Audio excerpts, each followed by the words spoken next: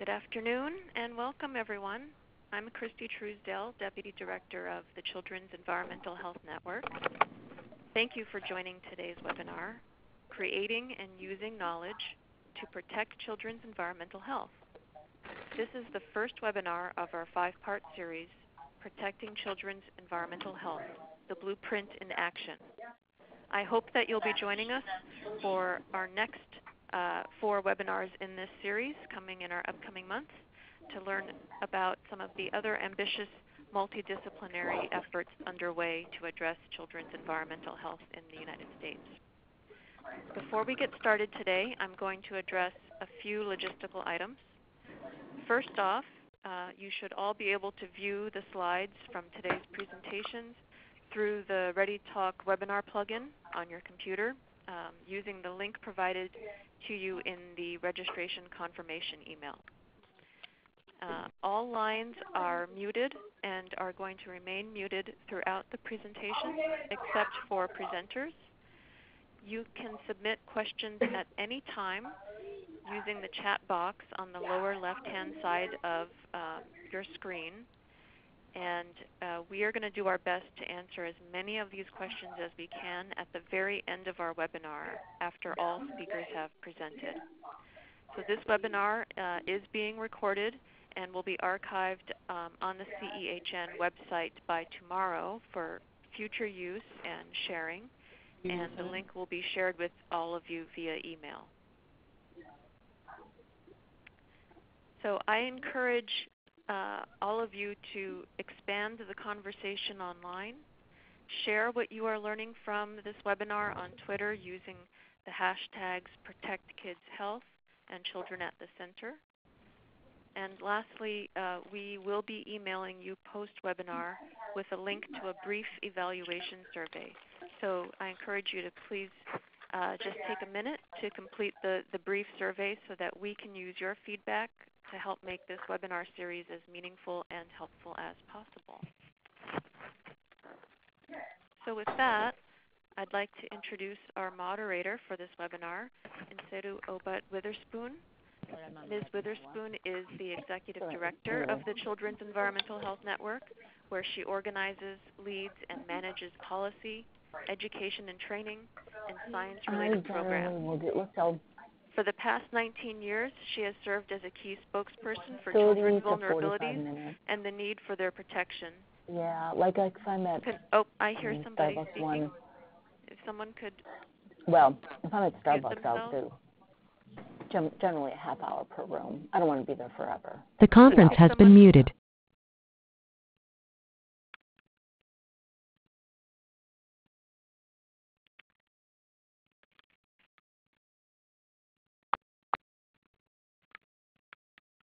All right. I'm hoping everyone can hear me. For the past 19 years, NSE has served as a key spokesperson for children's vulnerabilities and the need for their protection, conducting presentations and lectures across the country. She is a leader in the field of children's environmental health, serving as a past member of the NIH Council of Councils, on the Science Advisory Board for the Centers for Disease Control and Prevention, and the External Science Board for the Environmental Influences on Child Health Outcomes NIH research work. She is a co-leader for advancing the Science Health Initiative of the National Collaborative on a Cancer-Free Economy Network. Ms. Witherspoon is also a board member for the Pesticide Action Network of North America, the Environmental Integrity Project, and she serves on the Maryland Children's Environmental Health Advisory Council. Nse? Hi there. Can everyone hear me? Christy? I can hear you. Okay, good. Hi, everyone. Good afternoon. Thank you so much for taking your time out today. We know everyone's time is very precious, but we really do believe that you will have some great knowledge and hopefully some good ideas that come out of today's discussion. We'd like to thank our wonderful presenters, who I will introduce in a minute. Again, this is one of a 5-part webinar series that the Children's Environmental Health Network is organizing over the course of this year. And this is part of our Children at the Center, our Children's Environmental Health Movement. Quick background here is that a few years ago we released what's called the Blueprint for Protecting Children's Environmental Health, an urgent call to action. That blueprint is found on our website, www.cehn.org. And the whole purpose is to create a leadership forum and opportunity where multi-sectors, multi-disciplines contribute to not only in the creation of that blueprint, but moving forward, this field, the growth of this field of protecting children in all places where they spend majority of their time, learning, living, playing, and just being. And it's extremely important, and we're very proud of that report, and there are certain themes that have come out of as far as course priority levels of work. These webinars will be aligned with those themes. That's why this very first one is fundamental, and this is really, mobilizing science, the importance of science in our field and mobilizing into actual action, fundamental strategies, standards, recommendations, advocacy opportunities that are benefiting children and certainly their families and their broader community. So with no further ado, we will get started here, and I will introduce our first speaker, all of our speakers, and then we'll get going with each presentation. And then, of course, as a reminder, there is the chat box, so as you're hearing and have thoughts, please do type in your questions, and we'll do our best at the end of all three to then address them and have a pretty good conversation here with our speakers. First, Dr. Tracy Woodruff is a recognized expert on environmental pollution, exposures during pregnancy, and effects on prenatal and child health, as well as on her innovations in translating and communicating science findings for clinical and policy audiences. Her research includes evaluating prenatal exposures to environmental chemicals and related adverse pregnancy outcomes, and characterizing developmental risks. She has authored numerous scientific publications and book chapters and has been quoted widely in the press, including USA Today, the San Francisco Chronicle, and WebMD. She was previously at the U.S. EPA, where she was a senior scientist and policy advisor in the Office of Policy and the author of numerous government documents. She's an associate editor of Environmental Health Perspectives, and she was appointed by the Governor of California in 2012 to the Science Advisory Board of the Developmental and Productive Toxicant, otherwise known as DART, Identification Committee. Our second speaker, Dr. Linda McCauley, is the Dean of the Emory's Nell Hodgson Woodruff School of Nursing, a member of the National Academy of Medicine and the American Academy of Nursing. Dr. McCauley's research interests include exposure to children to pesticides, the special health risks to adolescent workers, and interventions to decrease pesticide exposures in vulnerable populations. The conference has been unmuted. Most recently, her work focuses on climate change and health risks associated with occupational heat exposure in vulnerable populations.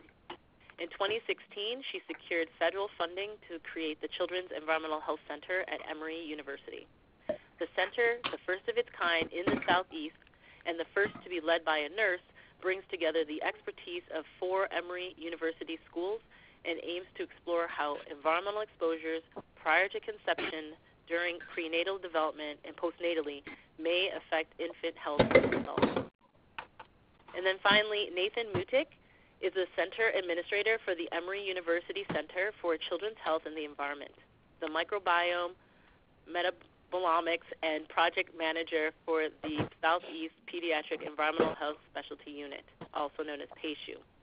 He is a founding member of the Children's Environmental Health Social Media Work Group, which is a collaborative effort between centers at University of Southern California, University of Illinois Urbana-Champaign, Emory University, and the Southeast PACU.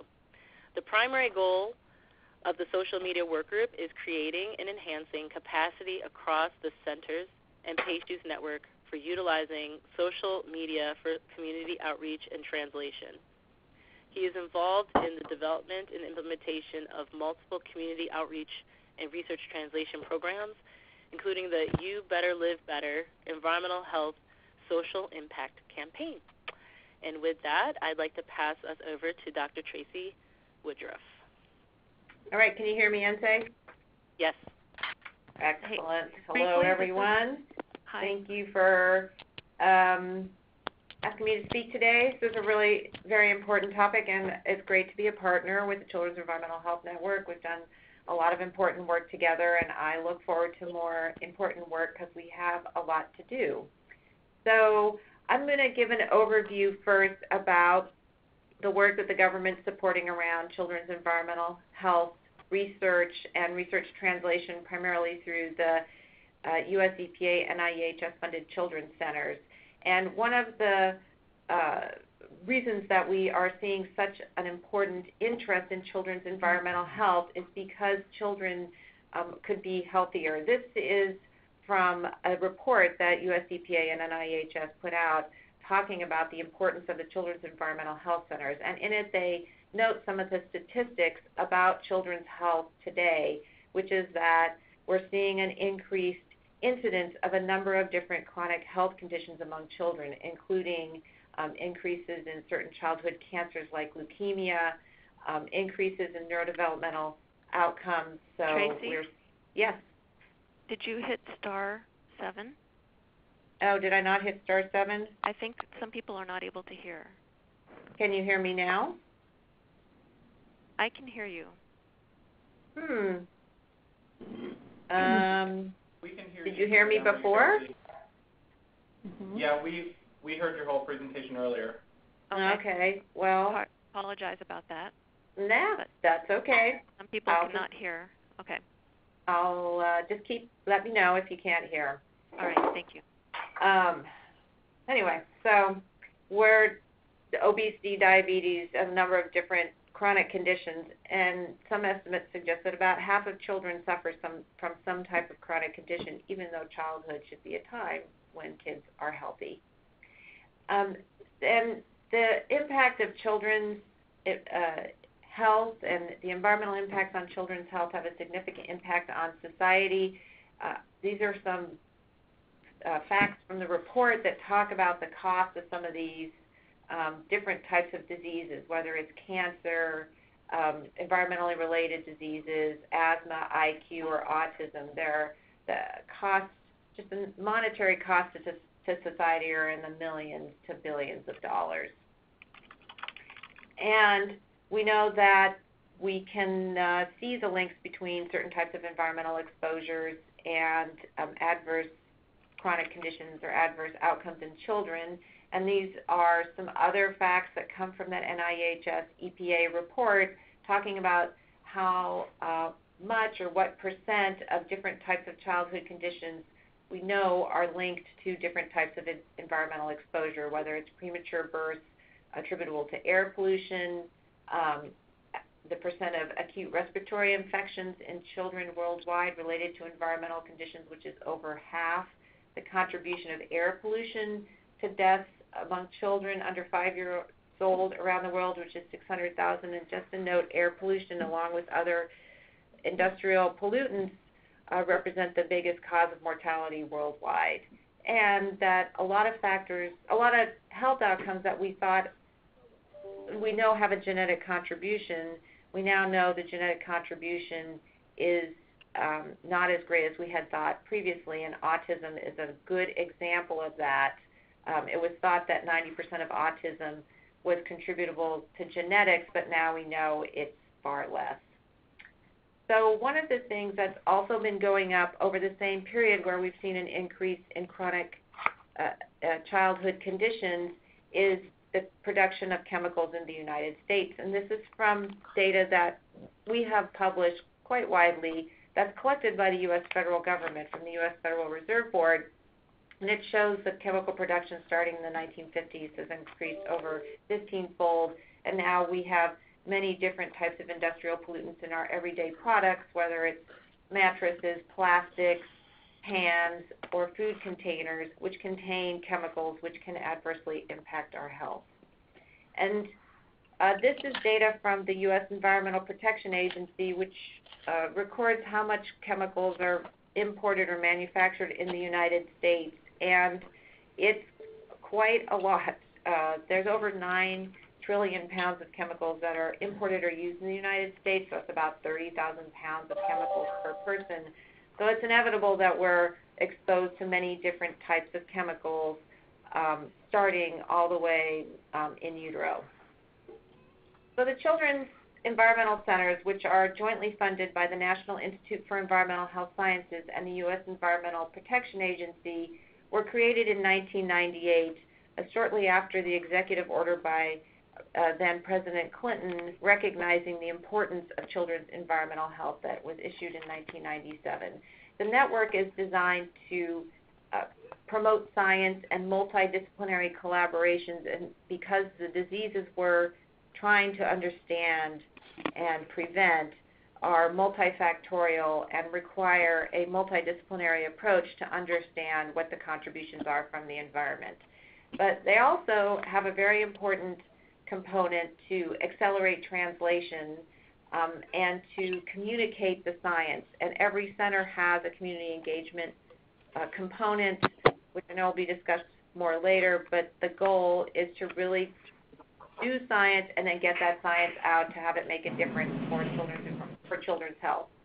There's also cross-foster collaboration, so you already heard that some of the centers work together around social media, and the overall goal is to reduce the burden of childhood disease as a result of exposure to harmful environmental contaminants.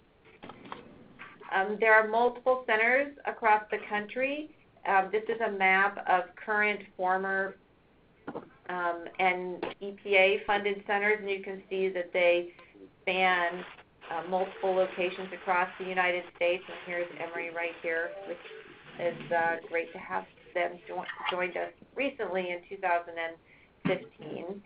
I will note that the center funding is running out. Our center, for example, at UCSF, funding ended last year, as well as a number of other centers that came online at the same time, and there are currently no plans to renew center funding by EPA or NIEHS.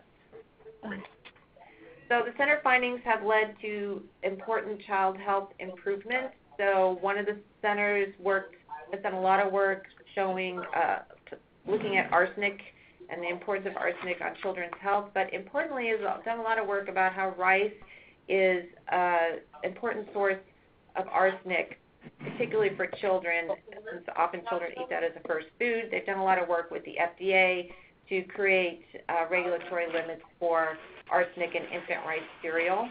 A number of centers have done work on chlorpyrifos, which is an organophosphate pesticide. The science from the centers was extremely critical to the ban that EPA announced in 2016. I will note that this administration revoked that ban. They were sued, and the court said that EPA can't revoke the ban, so that's still going on in process. But Hawaii went ahead and banned chlorpyrifos, was the first state in the United States to do so. State of California also has declared chlorpyrifos a developmental and reproductive toxicant, which happened last year. California has made important changes to flammability standards in terms of banning flame retardants in furniture. There's also been other work around flame retardants. A lot of that has come from science from the centers. So children's centers cover a number of different types of exposure, from air pollution, agricultural chemicals, contaminated food and water, pesticides.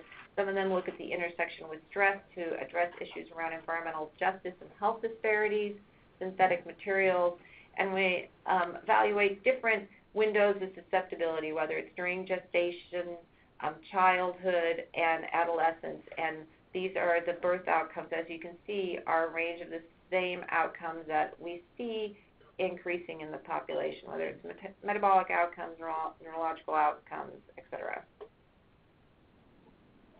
So our center sits in the Program on Reproductive Health and the Environment. I'm the director of the Program on Reproductive Health and the Environment. We're in the Department of Obstetrics, Gynecology, and Reproductive Sciences here at UCSF. The mission of our program is to create a healthier environment for human reproduction and development through scientific research, clinical care, and improved health policies to prevent harmful chemical exposures. So our center follows that model.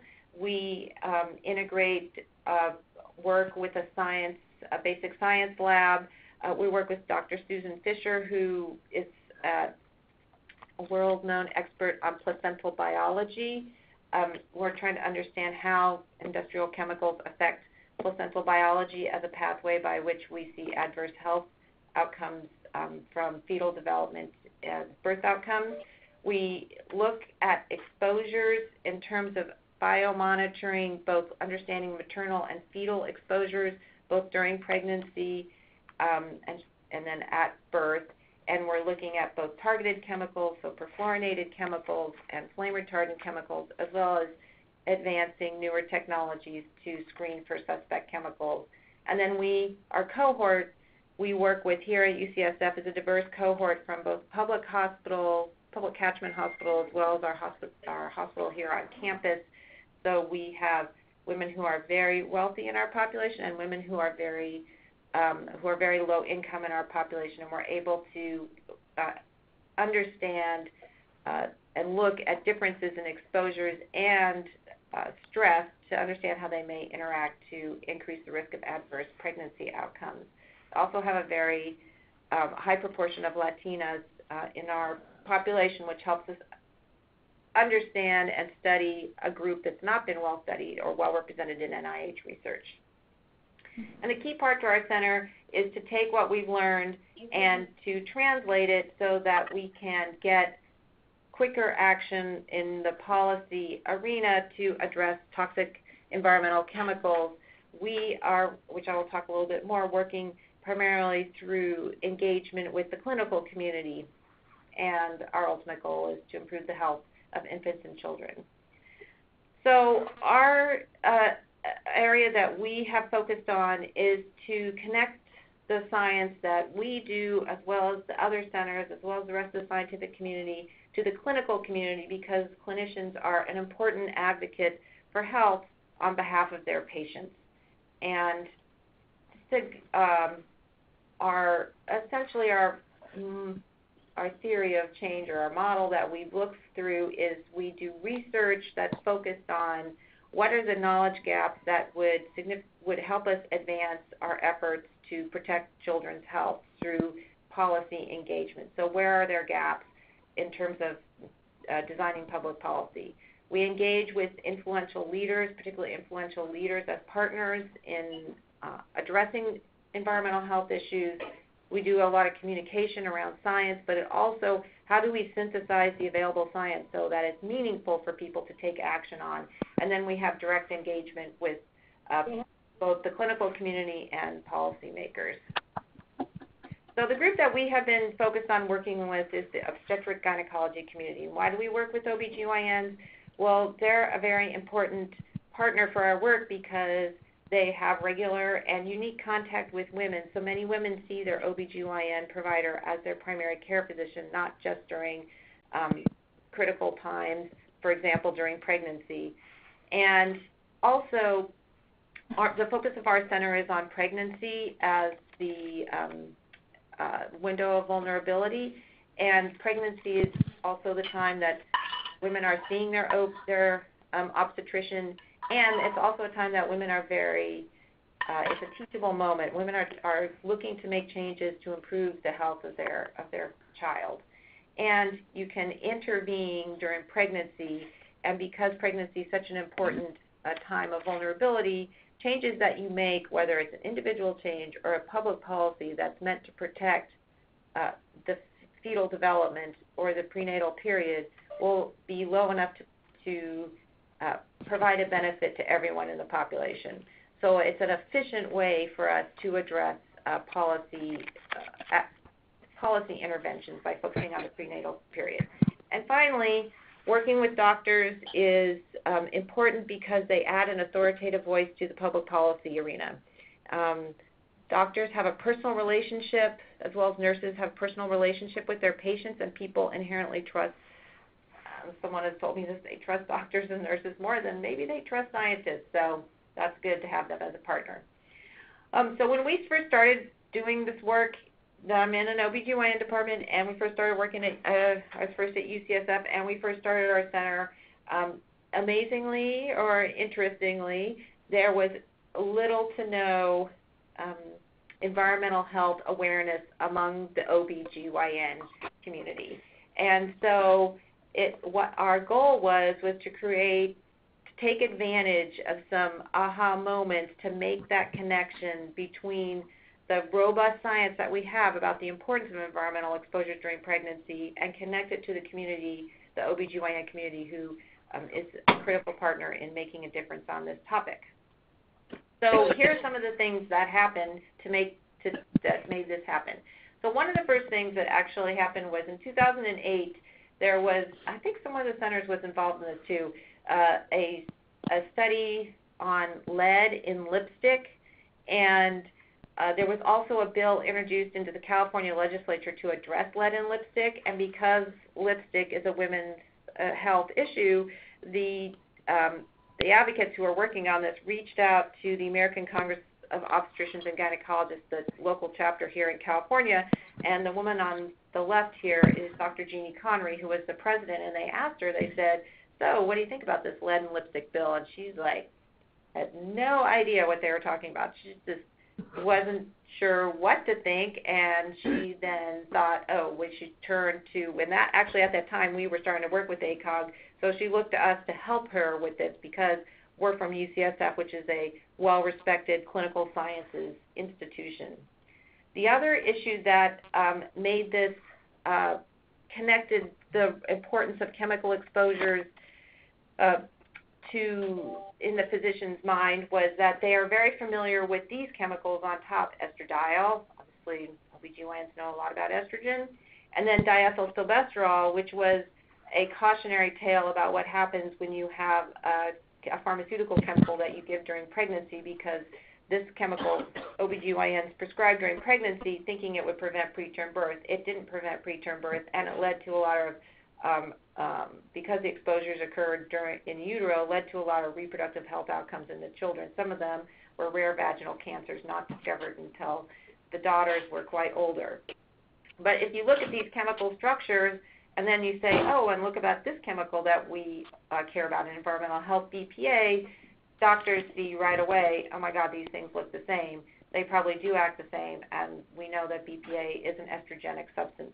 This is actually the first time I've had this conversation with a doctor at UCSF. I just had one with the woman who's now the new head of the chair of the Department of Surgery, who's made this same analogy between thyroids and polybrominated diphenyl ethers. So it's very compelling to compare the structure of chemicals to industrial chemicals, which really are very similar.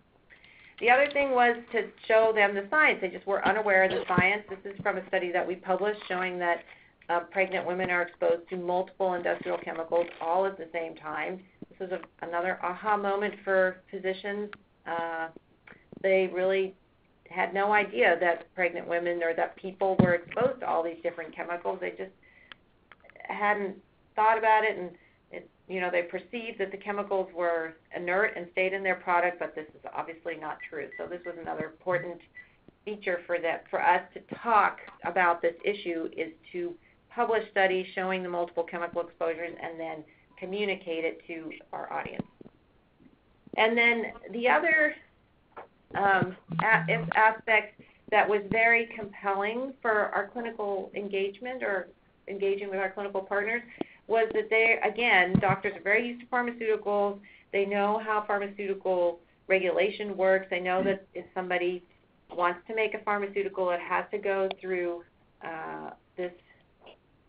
all the testing here. They have to develop the pharmaceutical. It goes through in vitro and in vivo testing. It has to go through randomized controlled trials, and then it can go on the marketplace.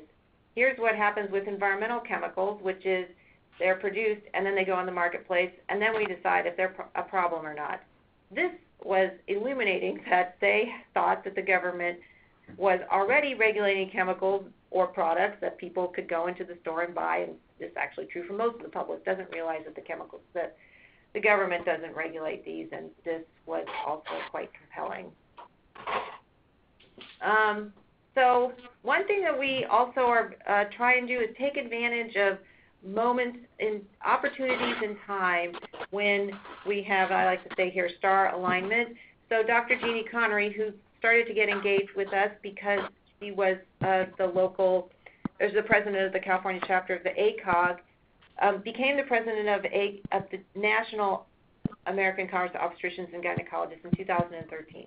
Also, Dr. Linda Judice, who is the chair of my department, or was the chair of my department here at UCSF, became the president of the American Society of Reproductive Medicine. So we took that opportunity for them to make this, they both made this an issue during their presidency, environmental reproductive health, and they issued this committee opinion. So a committee opinion, which comes out of these health professional societies, are extremely critical. They form the base. They represent a synthesis of the current science on a clinical topic, and then they provide recommendations on how to address it, and they form the basis of their educational system, their clinical guidelines, or clinical consultations, and they then also are critical because then they can give the opinion by which they then do their engagement around public policy, and sometimes, and this group happens to lobby.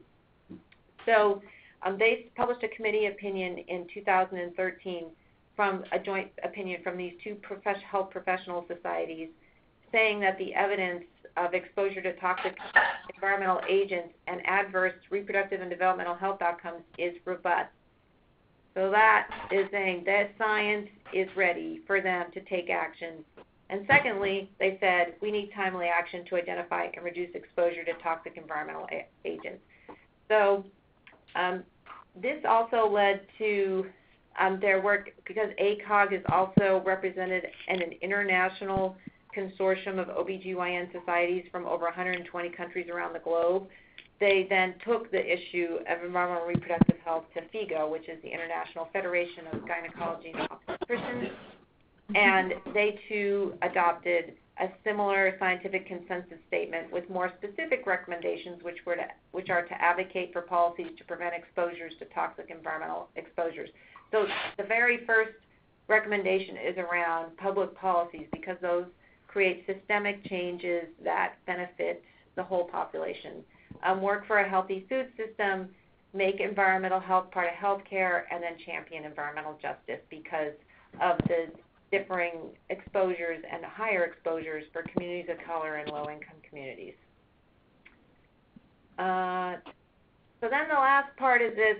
So they recognize this, but also for one of the keys in terms of engaging the clinical community about science is to make our science understandable to them. So we work in observational human studies and animal studies, and clinicians are really trained on randomized controlled clinical trials and also the methods to synthesize that literature, which is not quite the same as how we at the time had synthesized our literature. So they synthesized their evidence base is through the Cochrane Collaboration and GRADE, which are systematic review frameworks, which are a transparent, consistent application of evaluating the evidence and coming up with a bottom line summary of what it says.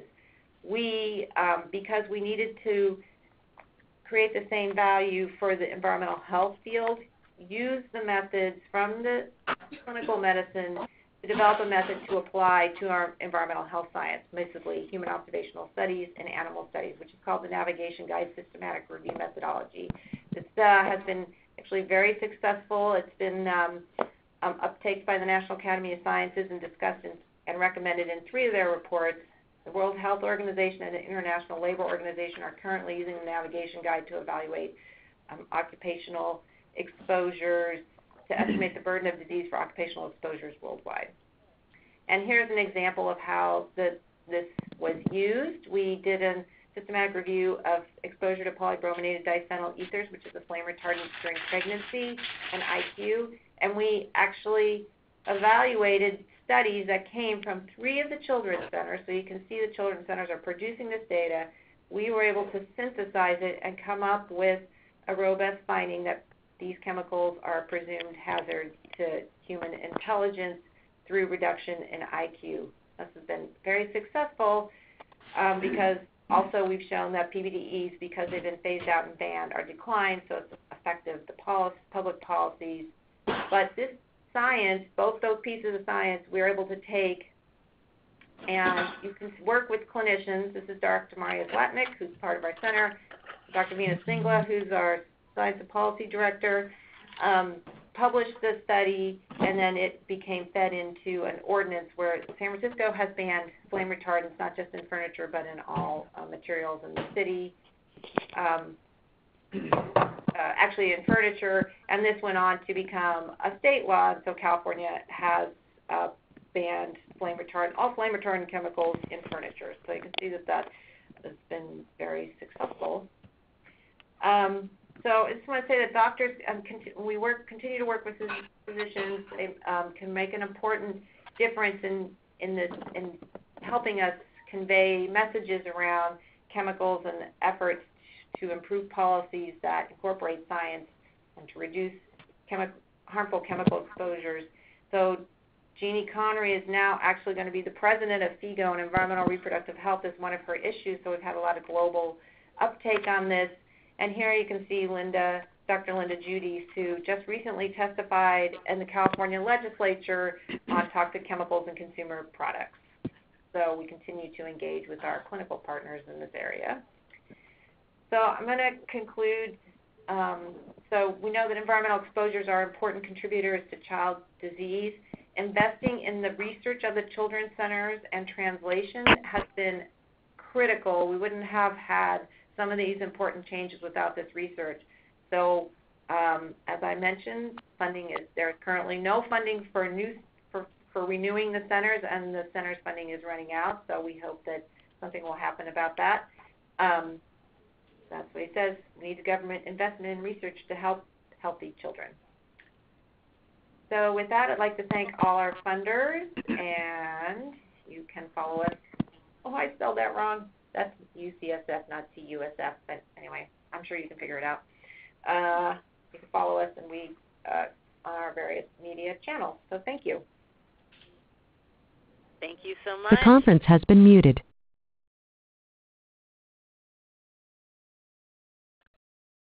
Thank you so much. Very informative set of examples, case examples. I hope a lot of you got energized. Dr. Woodruff and her team have been working for years to help really be wonderful translational agents of such important research and information for proactive involvement in advocating for better, communities and health, particularly that of reproductive health and child health. So thank you so much. Now we will move on to Dr. McCauley, and if you could please make sure that you unmute yourself at *7. As you hear, we've been having a bit of trouble with folks staying on mute, so we've now muted all lines again, and each speaker will now just have to unmute themselves by *7. Thank you. So this is Linda McCauley. Can you hear me? Yes. Great. So this is wonderful to follow Tracy's presentation. I think our different aspects of doing valuable work in the area of children's environmental health, while we're under the same umbrella, the Children's Environmental Health Centers, I think you'll get a flavor of the differences in the two centers. And what I want to really focus about is with the center here at Emory University is how it's designed not only to create knowledge, but also to use knowledge in meaningful ways. And whereas Tracy talked about the engagement with the physician and medical community and affecting health policy, I think in the following presentation you'll get a different flavor where we're going to focus on more about how we connect with the communities in Atlanta through meaningful engagement. So now, just as Tracy described, the Children's Center's funding is ending. We have had the benefit of having 3.5 years of funding. Right now, it looks like in 6 more months, this important center that was formed in Atlanta, Georgia, will have no further funding. So I want you to think about the impact of this funding on the communities that we're working with. First of all, we were very proud of being the first children's center located in the Deep South and focused entirely on African American women, their pregnancies, and their babies. And so the science that we're trying to do is basically in this urban southern city to document what exposures are happening to these pregnant women and their children. It's really quite amazing that these hundreds, we're really recruiting 600 pregnant women and following them through their pregnancies and birth, have no idea of what their exposures are. Whether they are exposed to pesticides in their home, whether it is flame retardants, whether it's insecticides, they don't know what they're exposed to. And so we're helping them find answers to those questions. And then we're also focusing on the microbiome, what happens to the role of the microbes in our body in terms of either helping us detoxify chemicals or perhaps working in combination with chemicals to actually have effects on different body systems, particularly the brain. And then the third area is we're looking at how these exposures in the microbiome might actually contribute to prematurity and infant neurodevelopment. We do know that in this Atlanta sample, the prematurity rate is about 17%. So just as we expected to find with African American women who are disproportionately at risk for preterm labor and preterm birth, we are finding that already in our population. But I really am not going to be concentrating on our research today, but more about how we're engaging with the community. And the context of where we're situated in the Deep South is important. This context is really sets up the type of engagement that we have to design with communities because we don't have a very positive history. From being the South has been the focus area for just horrendous pollution problems. The Tuskegee syphilis experiment, our communities in Atlanta are still very suspicious of research and science. And then in Atlanta, we know the Proctor Creek watershed is just one example of polluted areas in the metro Atlanta area. And so when we were funded to begin this work as a center, we stepped very carefully in our developing networks with our communities, not knowing how they would perceive us and the work that we were doing. But you can see on this next slide, as we began this work, how we reached out in a very broad way to many, many different types of stakeholders. CCHEM Square is actually the name of our center. Children's environmental health, the microbiome, metabolomics are part of what we're looking at. And so you can see on this slide that we have business partners, and these are small businesses that are led by African American residents in Atlanta. We have nonprofit groups working with us. We have government entities, academic entities, and healthcare providers. So a rich mix. We've benefited from having another center here at Atlanta that is focused on environmental exposures in a broad sense, but they did not have a subgroup that was focused on children and pregnancy. So we were able to bring that to the work that's going on here in Atlanta and at Emory University. So one of the things that we learned right away is to be humble as we worked with this community and to respect the knowledge that they were bringing to the researchers.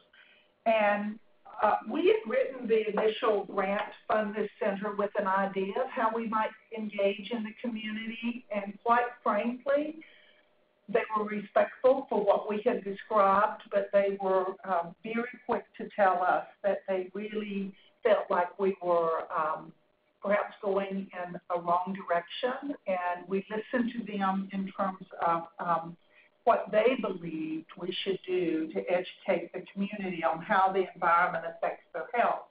And they encouraged us to focus almost entirely on social media.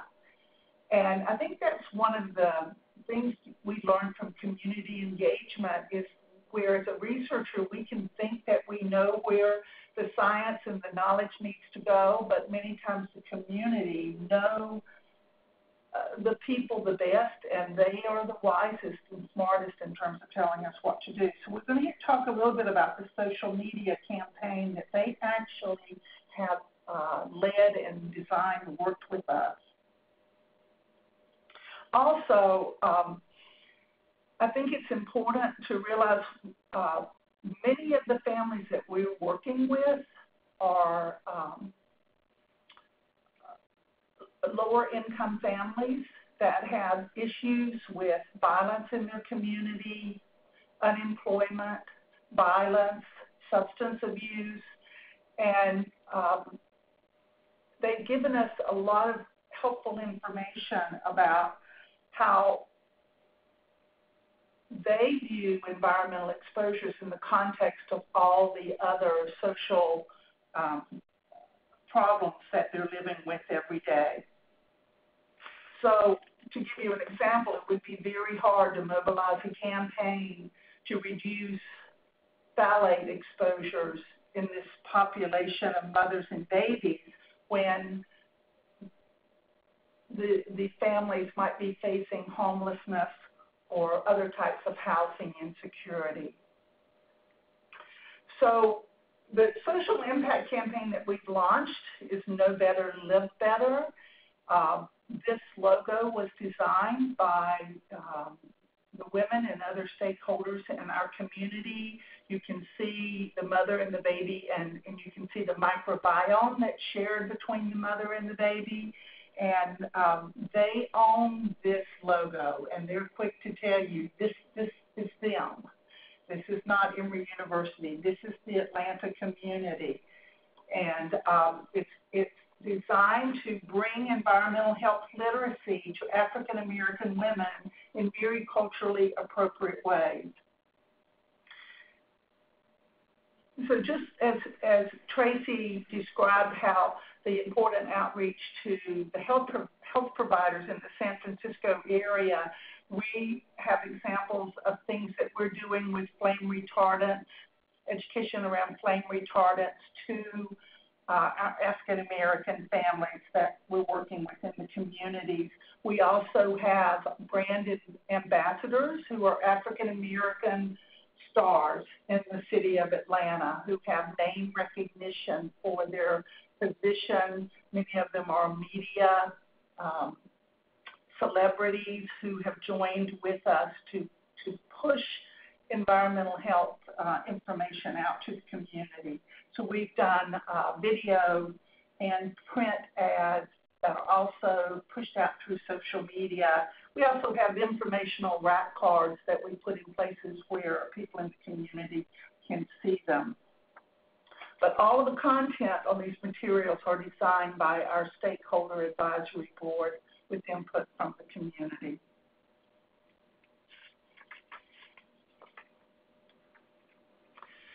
We also, in partnership with our community groups, have designed a number of small community grants that have gone to different entities in the Atlanta area to develop different types of outreach and educational programs. So the Center for Black Women's Wellness has received one of these grants to develop educational materials. We've also been able to fund teachers in the metro Atlanta schools to push out environmental health messages and different types of projects.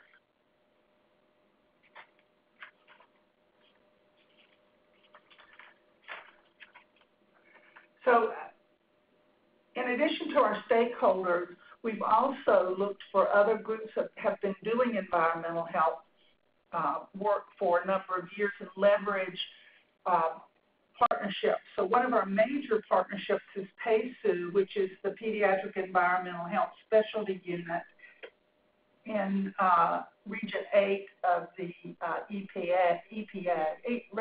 Region 4 in the EPA. And so this has been really great that we're not working in isolation, that we are dovetailing our work with the work of PACU, and because they have outreach with a lot of communities, sheltering arms or daycare centers.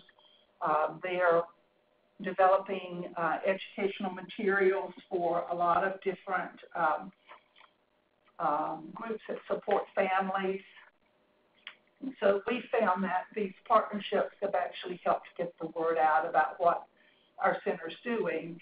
And this is one of the most distressing things to me in terms of the possibility of the funding for these centers ending. Whereas researchers have a lot of different ways to find funding sources for their research projects, this type of community outreach and partnership, this is such an essential part of these environmental health centers, children's environmental health centers, that when the funding for this center ends, these communities are left without the partnerships and support to maintain the momentum for the work that they've started. And it's so disappointing to everyone to actually lose momentum. They're going to have to start looking for other groups to fund them versus continuing to reach out and educate families with young children.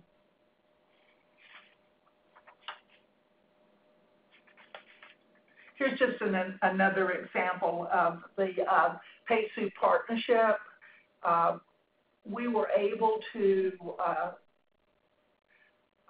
partner with PACU using their funding to engage our stakeholders in their Break the Cycle project, which is really reaching out to the youth in the community. This is a picture of some of the young people that have been working to address environmental issues in their community and advocate for their local government change. And a lot of these, they learn about the environment, but they also learn about leadership and power.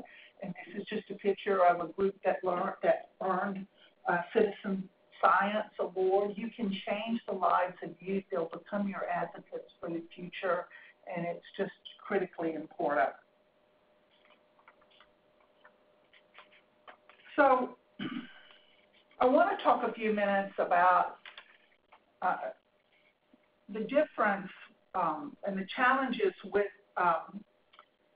translating research to action in the community. And when we were funded in this center, we had investigators from the School of Public Health, from nursing, from medicine, from arts and sciences. Many of these scientists had never worked with communities before. They're phenomenal scientists, state-of-the-art methods, really being able to push out their findings in scientific journals, in scientific meetings, but they really had never worked with stakeholder advisory boards or worked with translating their research findings into meaningful messages to the community. And so a lot of the work we've done is helping scientists understand citizen science, engagement of communities, and this is not always easy. To give you an example, we are just now getting research results from our study. So, for example, we know now what exposures the women in Atlanta have, and we want to push out the message to the community about their exposure to flame retardants or their exposure to different other types of endocrine disrupting endocrine disrupting chemicals, or what their exposure to pesticides are. And it's really quite controversial in terms of how to report back results to the community. So we've had a lot of discussions among our research teams about our philosophy about sharing results to the community. And for example, if you're a scientist and you're trying to study what is happening, when you empower families to change behaviors, in a way you're disrupting what the scientists might have seen if there had not been any intervention, educational intervention. And so we have to discuss the importance of doing that, what the research participants want in terms of information about studies and the environment, who the data belong to, who we're sharing biological samples with. All of these things are important. And so the research participants' perceptions are important. The investigator has their perception about, many times an investigator will say, I don't know the meaning of these data. I can't explain what this finding means to the families, and therefore they are hesitant to share the information. Our review boards that oversee all the ethical issues around our research provide massive oversight in terms of what we share and what we don't share. And then the funders sometimes have very explicit expectations of sharing research findings. And so because most of our research team had not ever really done any citizen science or community-based participatory research, we're having to educate every step of the way in terms of our philosophy. But some of our guiding principles have been is that the health data and the environmental data that we are collecting on these 600 women and their babies belong to the community. And our work has been bolstered by a recent report that came out of the National Academy of Medicine on returning individual research results to participants. And so we have many discussions about the timing of returning results, what will be group results, what will be individual results. And because we're looking at so many exposures and so many health outcomes, it's very important.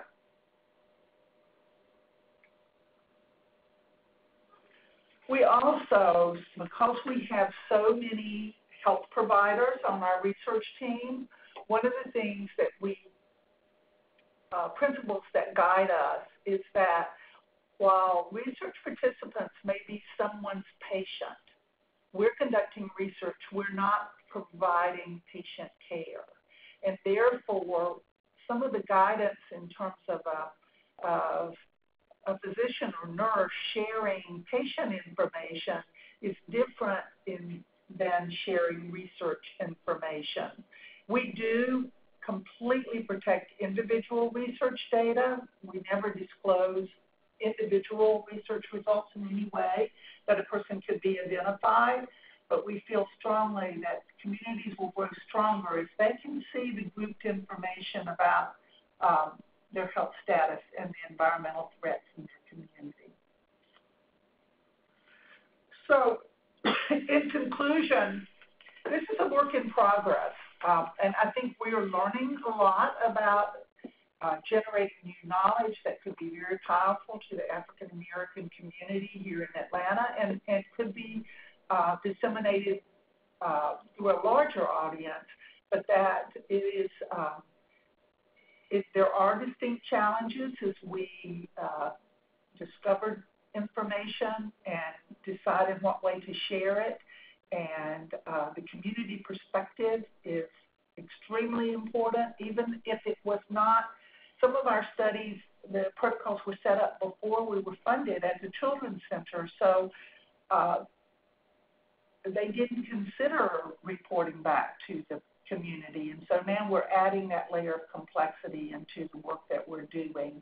And even now, these children's centers are pulling their data to go to large national studies. The ECHO analysis study is an example of one, and it's when you take biological samples from diverse communities and you pull them into a national study.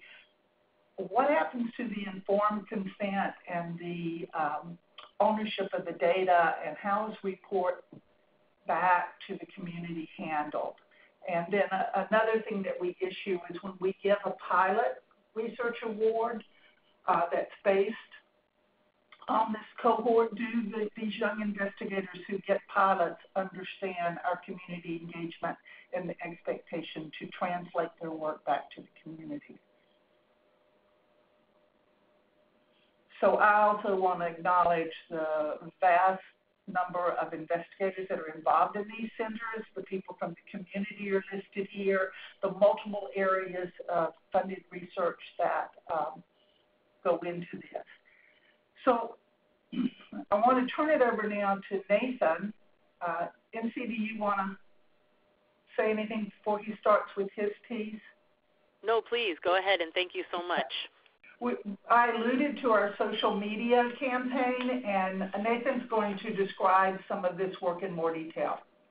Okay, thanks so much. So I'm going to talk today about some of the efforts of the Children's Environmental Health social media working groups and what we've done to leverage the Children's Centers and PACEU's existing network to help disseminate children's environmental health knowledge on social media. And so my goals today are to just briefly talk about why you would want to use social media and how it is an appropriate and effective tool for public health communication, and then describe our approach for disseminating the research and share some of the resources that we've developed in our group. So just to start out with the why, I think most of us anecdotally could walk into a restaurant and look around and notice how many folks are staring at their phones, even though they're there with their friends and family. And so that for our group is enough. But there's a lot of evidence around the use of social media and its effectiveness and how many people are on it currently. So Pew did a really great study on social media use in 2018. And what they found was that it's just an increasingly common and important tool for public health outreach and communication. Their report showed that over 70% of U.S. adults are accessing the internet, and they're using Facebook at a rate of about 76%. And those users are typically using the site daily. You can also see here that there's a tremendous amount of U.S. adults that are on Pinterest, Twitter, and quite a few on YouTube. And so interestingly, part of Pew's study was to look at the social media use by different racial groups and then also by income. And what you find when you look across race and income is that the results are fairly consistent. So pretty much across the board, people are consuming information on social media. And when you look at these trends, it really looks like this phenomenon is going to persist for the foreseeable future. And then I think relevant to our work specifically is that people are using social media as a significant source of getting their science information. And so in this report, what you can see documented is that 33% of U.S. adults are getting their science news on social media channels, and 44% of adults say that they are getting information and science news on social media that they just wouldn't find in other places. And so in light of those findings, we feel that a strong argument can be made that social media is an effective tool for outreaching diverse audiences with information that they can hopefully use to improve their health and the health of their children. And so this brings us to our work specifically. So this is a team effort. None of this would be possible without the work of Wendy Gutschow and Brenda Kester and Roxana Chicas from University of Southern California, Illinois, and Emory, respectively. We've also had a lot of support from Emily Swick at the Region 5 PASU. And so just briefly, our group met at a joint meeting of the centers and PASUs in 2017, and the timing of this lined up with the publication of the NIEHS and EPA Children's Environmental Health Disease Research Report that Tracy alluded to in her presentation. We kind of started out, going through some of the findings from that report. And so it just came out, the COTC groups and research translation groups from the PASUs got together, and we had a common goal that we wanted to help disseminate that information. And so we actually, in conversations about how we would approach that and landing on social media, looked to the work of the Children's Environmental Health Network with the social media toolkit that's put out for Children's Environmental Health Day as a starting point for developing our approach. And so our goals are fairly simple and straightforward. We want to create and enhance capacity across the Children's Centers and PASU's network for using social media as a platform for community outreach and education. We want to increase engagement across the network and then also increase engagement with target communities and the general public. And so the primary way that we've approached this and what most of our work is centered around is translating that impact report into social media content that can then be disseminated by the various centers and PASUs. And so we kind of view ourselves and part of our work as doing some of the heavy lifting of that translation and making sure things are organized and easy for the centers and PASUs to disseminate so we can take some of that workload off of the staff at those different organizations. And so we put out monthly content. We try to align our content with other national public health themes. So some of the past work that we've done has been sharing information from the impact report on exposures like BPA, phthalates, and flame retardants. We've also focused on health outcomes such as autism and asthma. Some upcoming themes that we're getting ready to publish material on is the endocrine disrupting chemicals and pesticides research from the impact report.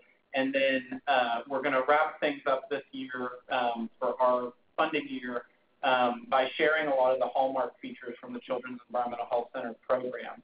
And all of our content, for those that are looking here at the slide on the bottom, can be found at that link, which is bit.ly/CEH toolkit.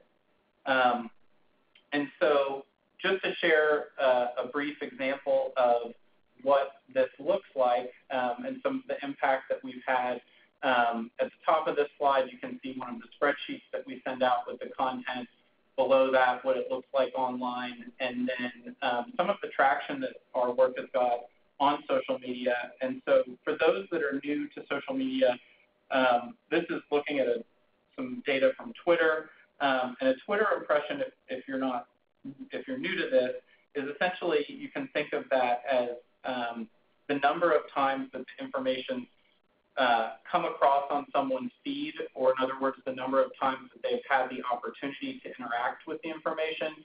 And so you can imagine with just a single tweet being able to reach almost 800 individuals, and then even taking it the next step further and saying for the 7 individuals that this was retweeted by, what is the potential reach and impact of sharing that knowledge just on that one social media platform.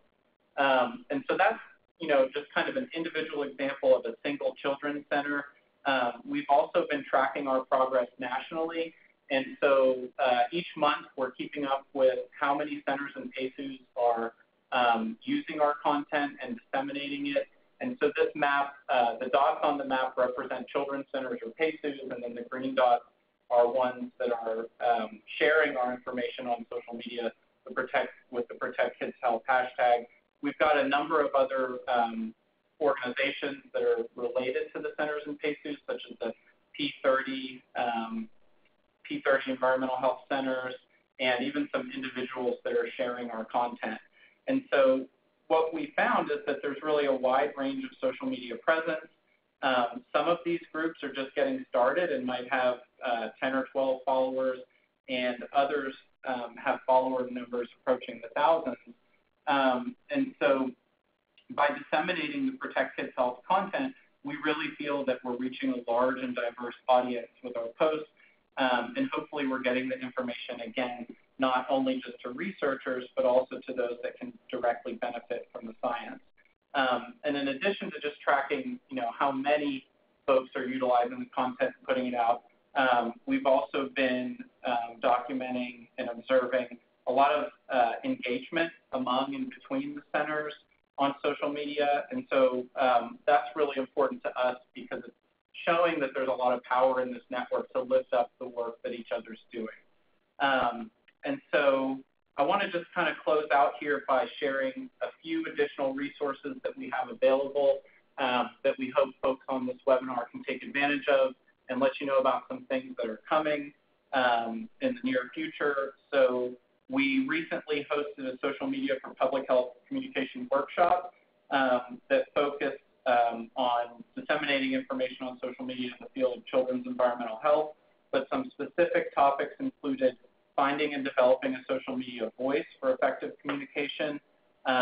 We highlighted and covered some of the key components of a successful social media strategy. And then we also had a really great speaker who talked about traditional journalism approaches for translating research in a consumable format on social media. And all of this content is available. So at the end of the presentation, I'll provide my contact information. And so our hope is that this is something that groups that are interested in dipping their toe into social media communication can benefit from these workshop resources. And the other two items that are in the works are a website with our content that we've curated. So folks will be able to go to the website and pick and choose the content that we've created based on an exposure or a health outcome. All of the content, by the way, I would say 90% of it's derived from the impact report, and faculty from the centers and PACES peer review all of our content before we put it out. And then the last thing that we have in the works is a social media best practices guidebook.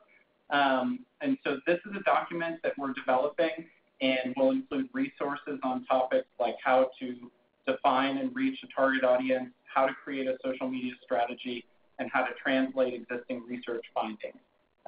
And there are documents out there like this. CDC has a great social media guidebook. Research Triangle Institute has one as well. And so we definitely encourage anyone thinking about this type of outreach work to look at those guidebooks and get some great information to get you started. And then hopefully once ours is developed and published, that'll be a place for people that are really working in the children's environmental health space to get some more specific content. And then the last thing that's not featured here, of course, is the Children's Environmental Health Network, Children's Environmental Health Day social media content. So if you haven't used that, I just want to put a plug in for that as well. So lastly, just to reiterate again, the collaborators on this project are Brenda Kester, Wendy Gutschow, and Roxana Chicas, and this wouldn't be possible without their support and expertise. And we are here to help. So if you're thinking about getting into social media work, please reach out to any one of us, and my contact information is listed there. So thank you so much. And Ense, I am going to turn the presentation back over to you. Thank you so much, Nathan, Dr. Woodruff, Dr. McCulley. Really appreciate all of you. I'm getting notes and texts and messages from colleagues on the phone saying how strong they felt all of your content and recommendations and help has been. So thank you so much for that. We have a few questions here because I know people have to get to other things. There's a question about, and this might be Tracy, when you were talking, and of course anyone can answer, but are there any House and Senate champions that one could lobby and that may have come in when, or actually maybe it was Linda, when the discussion was being had actually both of you, about the lack of confirmed funding for the Children's Health Research Centers. So for those individuals and or groups that are able to do so, and let me remind everyone who is part of a 501c3, you can educate. Maybe you don't go so far as to, say, asking for something. So again, pertaining to whatever your parameters may or may not be, but if you can and if you still have room in your lobbying time for whatever your fiscal year may be, certainly we would all be very appreciative, I think, if you could add pressure. What I've been told is if you can call up any of your representatives in particular, but we could probably get more information about who is a part of the appropriation process for the EPA in particular that helps to provide their support to the funding of the Children's Research Centers. Any applied pressure, interest, asking questions is always good. That has to be documented. But Tracy and Linda, you all may have other thoughts, anything that you're able to share for strategies for folks. Yeah, this is Tracy. Can you hear me? Yes. Yeah, so first of all, we wrote a letter from the Children's Environmental Health Center scientists we are allowed to talk about funding for the centers and what's going on. We actually worked with our UCSF has their own congressional relations person as well as the University of California, so they've been active on this. So we have a letter we can share with people that people can take to their representative, but the most important thing, one of the most important things is to talk to your own local representative. So each of the centers has reached out to the people that are the representatives for either their Senate or person or their House representatives. So that, and of course appropriations is the committee that is going to decide that. So those are both important.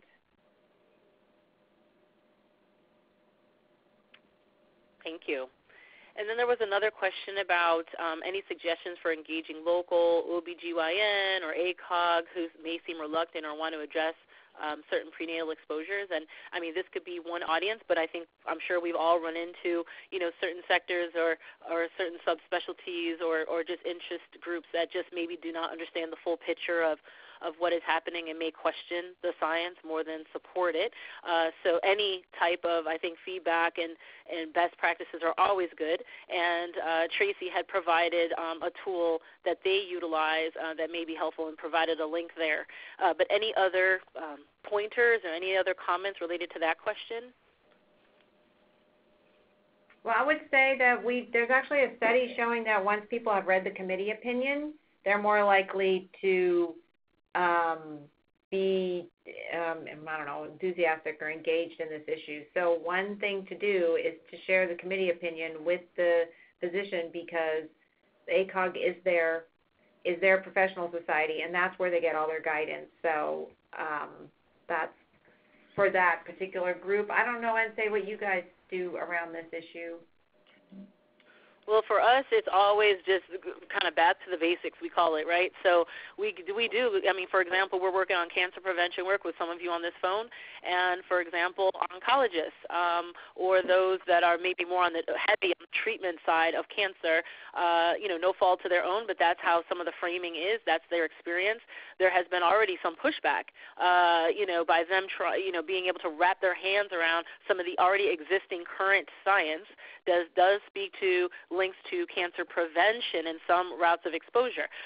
So that's not to say that there isn't room for growth there, but certainly just what we've done is just start with the basics of bringing that science to the forefront. There's many different ways that can be done.